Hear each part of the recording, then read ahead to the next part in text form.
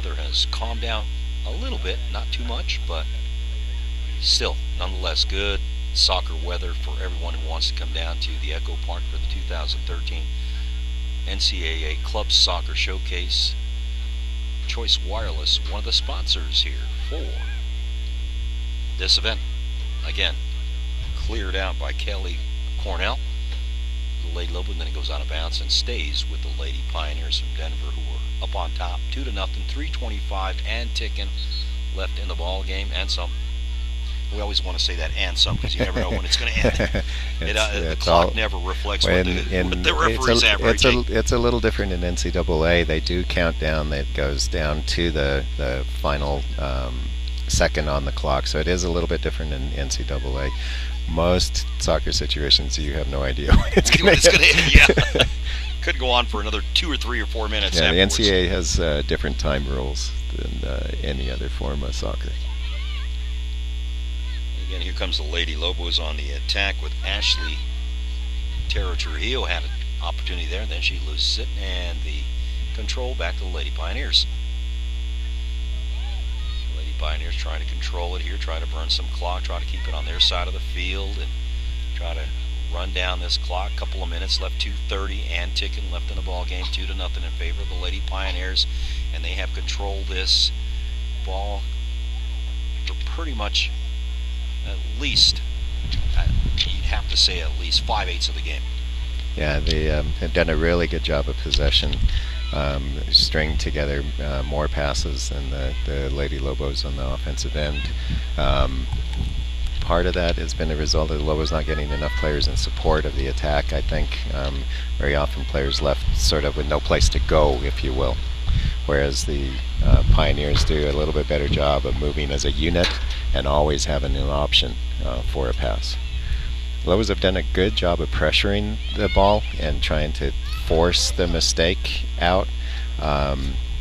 They haven't done quite as good a job at creating an opportunity for somebody to shoot as soon as they get the ball on the other end. And that's been the difference in the match, really. And the Lady Pioneers continue to dominate in terms of time of possession with the ball, which has been to their benefit at this point. 1:18 and ticking left in the ball game. 2-0 is the lead for the Lady Pioneers over the Lady Lobos in this exhibition game here in the spring, here in Taos, New Mexico. Rudy Baca, Jake Mosman with you here. And clock continues to run. 1 minute left in the ball game. Trying to pressure there. And again, Tina Vargas will clear it out for the Lady Pioneers, and she'll get a nice boot on it, and that will go to the left side. Trying to get it is one of the Lady Lobos, just misses it.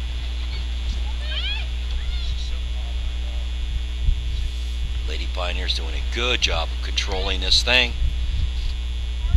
Way down on the other side, and 26 seconds and ticking away here, and the Lady Pioneers will retain possession here as they have controlled the ball throughout the second half, a little more than the Lady Lobos, and the score indicates that. 10 seconds left in the game, and we have the countdown by the public address guy, so and that will do it. And that's the end of the ball game, as the Lady Pioneers from Denver University will come up with the win here, 2-0 over the Lady Lobos from the University of New Mexico down in Albuquerque. And what a game this has been here, Jay. Yeah, two very different goals. One scored early by the Pioneers off of a good build. Ball played into the right flank. Excellent cross, touched in, just like I said, when it happened, exactly the way you draw it up in practice. Second goal late, pretty much an individual taking advantage of an opportunity that was presented to them. Pressure was late getting to them, right on the edge of the box, close enough to shoot, lifted her head up, saw that the opportunity was there, and put in a cracker of a shot. And it hit the crossbar on the right side of the curve this time, and it bounced right into the goal. Not much that the goalkeeper could do there. She was in decent position, a little bit off of the line from the shot, but it was a quick shot, and excellent use of an opportunity as it presented itself. Yeah, and in my view, it seemed like time of possession was really favoring the Lady Pioneers from Denver University, and that was pretty much the deciding factor in this game, being that they controlled it a little bit more often on their side of the field, had more opportunities at the scoring, and managed to get a couple of goals in, as you mentioned, and that's the final.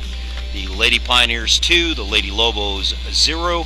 We'll take a 10-15 minute break. We'll do some interviews with these players down and their coaches, so we'll see you in a few minutes. Welcome everyone again to the 2013 Choice Wireless Club Soccer NCAA Showcase.